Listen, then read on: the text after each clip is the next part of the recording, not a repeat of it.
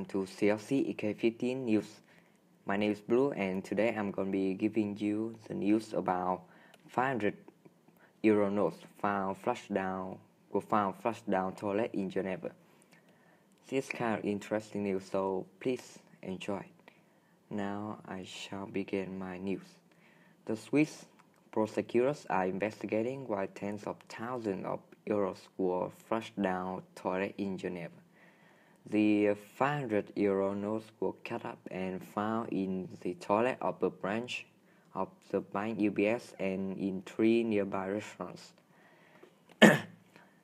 Thousands of francs have reportedly been spent on plumbing repairs to unclog the surrounding pipes. The high-value euro notes are due to be withdrawn in 2018 over fears they facilitate illegal activities.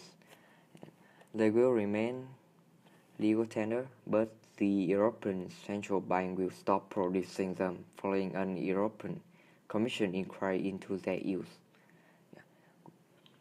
And destroying notes is not an offence in Switzerland, but local prosecutors confirmed they were looking into the circumstances around the unusual find.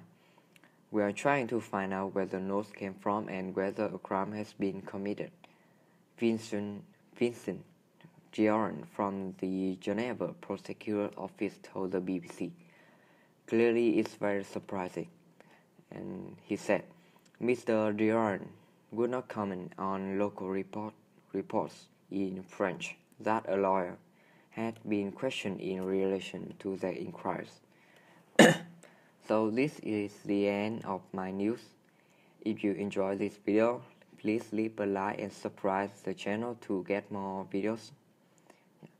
And the source of the news will be written in the description below. So, thank you for listening and